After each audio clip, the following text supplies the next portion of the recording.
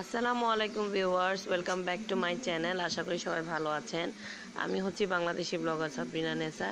আজকে আপনাদের সাথে আরেকটি হেল্পফুল টিপস শেয়ার করব, যে আপনারা খুব ইজিলি ঘরে বসে কিভাবে পালং শাক বা যে কোনো শাক কিচেন সিজার দিয়ে বা নাইফ দিয়ে কাটতে পারেন। আমি ইউজুয়ালি সিজারটাই ইউজ করি, আর আমি কাজের ফাঁকে ফাঁকে আমার দেবরে আচারটা এনেছে কক্সবাজার থেকে।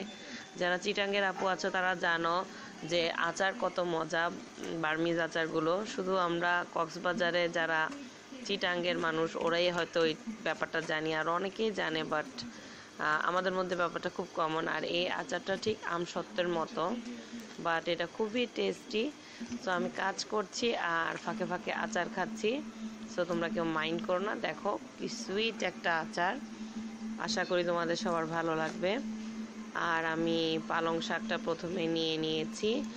আর ইদানিং দেখা যাচ্ছে শাকে খুবই বেশি পরিমাণের পোকামাকড় দেখা যাচ্ছে, তাই আমি আমার হাজব্যান্ডকে বলেছি খুব অল্প পরিমাণের শাক আনবে, যাতে আমি অল্প করে বেছে দেখে নিশ্চিত হতে পারি। আদারওয়াইজ আমার খুবই ভয় লাগছিল, বিকজ রিসেন্টলি দেখলাম দুটো বাচ্চা এই পালং শাক থেকে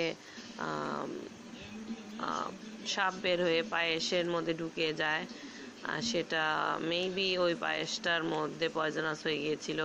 বাচ্চাগুলো খাওয়ার পর সাথে সাথে অসুস্থ হয়ে যায়, পরে হসপিটালে নেওয়ার পর বাচ্চাগুলো মারা যায়। সো যেহেতু আমারও দুটো বেবি আছে, এ ব্যাপারে আমারও খুব কনসিয়াস থাকতে হয়। আর প্রথমেই আমি ডাঁটাগুলো কেটে নিচ্ছি। পালং শাকের ডাঁটা যদি আপনি পুরোটা নেন, তো সেক্ষেত্রে দেখা যায় পালং শাকের ডাঁটাটা আসলে সম্পূর্ণটা মজা থাকে না। অনেকে আবার পুরোটাই নেন, আমি নেই না। আমি খুব সাবধানে নিচের মাটির যে অংশটুকু কাণ্ডগুলো এগুলো ফেলে দিচ্ছি। আর যে পাতাগুলো খুব ভালো সতেজ সেগুলো আমি কেচি দিয়ে কেটে নিচ্ছি। আর আমি এখানে একটা মাটির মালসা নিয়েছি, মালসা বা কাদা, অনেকে অনেক এলাকার মানুষ এক একটা একরকম বলে, নিয়ে আমি মুঠ করে ধরে কেটে নিচ্ছি। আর এভাবে শাক পরিষ্কার করলে আল্লাহর রহমতে আমার মনে হয় কোনো ধরনের আপনার টেনশন থাকবে না, প্লাস আপনি নিশ্চিন্ত হয়ে আপনার বাচ্চাদেরকে দিতে পারবেন। আর দেখেন পাতাগুলো পুরো কি সতেজ, আর শাকটা আলহামদুলিল্লাহ খুব মজা হয়েছিল। আর আমার হাজব্যান্ড কি করে, অনেক পরিমাণে শাক আনে একসাথে, ও খায় একবেলা আর নিয়ে আসবে এতগুলো শাক। সো দেখা যায় ভাজি করার পর অনেক কাউকে দেওয়ার পরও থেকে যায়। আর দেখেন ভিতরে একটা ঘাস পেলাম, এর জন্য পালং শাক বা পুঁই শাক, বা পুঁই শাকে কমই ময়লা থাকে, বাট লাল শাকে আর পালং শাকে, ডাঁটা শাকে এগুলোতে ঘাস পাওয়া যায় প্রায় সময়। আমি তাও দেখে দেখে দেখে দেখে একটা একটা করে দেখে দেখে তারপর কেটে নিশ্চিত হয়ে তারপর কেটে নিচ্ছি। আদারওয়াইজ ময়লা থাকুক সেটা আমি চাই না। আর যেটা বলছিলাম যে ওর বাবা অনেক পরিমাণে শাক আনে। সো আজকে আমি মানা করেছি, বলেছি যতটুকু খাবে সো অতটুকুই আনবে, খাবার নষ্ট করার কোনো দরকার নেই। আমি আমার যে হেল্পিং হ্যান্ড আছে ওনাকে দিয়ে দেই, প্লাস অনেকে আছেন নিচে যারা একটু অসচ্ছল তাদেরকেও দিয়ে দেয়, বাট দেওয়ার পরও দেখা যায় যে থেকে যায়। সো এত খাবার নষ্ট করার দরকার কি? আমার কাছে মনে হয় যতটুকু খাবো অতটুকু এনে খেলেই ভালো। আমাদের ধর্মেও আছে খাবার নষ্ট না করার বেটার। আর আল্লাহ সবসময় বলেছেন যে অপচয় না করতে। আমাদের মহানবী সাল্লাল্লাহু আলাইহি সাল্লামও খাবার নষ্ট করা, যে কোনো জিনিস অপচয় করা পছন্দ করতেন না। সো আশা করি আপনারা কেউ খাবার অপচয় করবেন না। পারলে আমার মতো যারা গরিব দুঃখী আছে আশেপাশে ওদেরকে দিয়ে দেন। আর অবশ্যই যে জিনিসটা আপনি খেতে পারবেন সে জিনিসটাই মানুষকে দিবেন। যে জিনিসটা আপনি খেতে পারেন না সেটা কখনোই অন্যকে দেওয়া উচিত না, কারণ আমাদের মহানবী এটাও বলেছেন যে তুমি যে জিনিসটা খেতে পারবে না সেটা তুমি অন্যকেও দিও না, আর তুমি যেটা খেতে পারবে কেবলমাত্র সেটাই তুমি অন্যের সাথে শেয়ার করো, যাতে তোমারও আয় বরকত হয় আর ওই মানুষটারও অভাব দূর হয়। সো অনেকেই হয়তো আছেন যারা, আমি নিজেই দেখেছি, বাসি পচা খাবার মানুষকে দিয়ে দেন। এই কাজটা আমি কখনোই করি না। আমি আমার হেল্পিং হ্যান্ড আপাকে সবসময় জিজ্ঞেস করি যে আপা আপনি খাবেন নাকি। যদি না খেতে পারে আমি বলি যে আপা আপনি না খেতে পারলে নিবেন না, আর যদি খেতে পারেন তাহলে নিবেন। সো আসলে দান করলে কমে না, দান করলে বাড়ে, এই কথাটা আসলেই সত্যি। আপনি সবসময় মানুষকে দান খয়রাত করবেন, দেখবেন আপনার আয় উন্নতি এমনি হচ্ছে। হয়তোবা আপনি কোটিপতি হয়ে যাবেন না, বা আপনি রাজা হয়ে যাবেন না, কিন্তু আপনি দেখবেন যে আস্তে আস্তে আপনার খুব উন্নতি হচ্ছে, মনটা শান্ত থাকছে, প্লাস আপনার জীবনে অনেক সুখ সমৃদ্ধি বেড়ে যাচ্ছে। আর এভাবে আপনার জীবনটা অনেক সুন্দর হয়ে উঠবে। আশা করি সবার কথাগুলো ভালো লাগবে।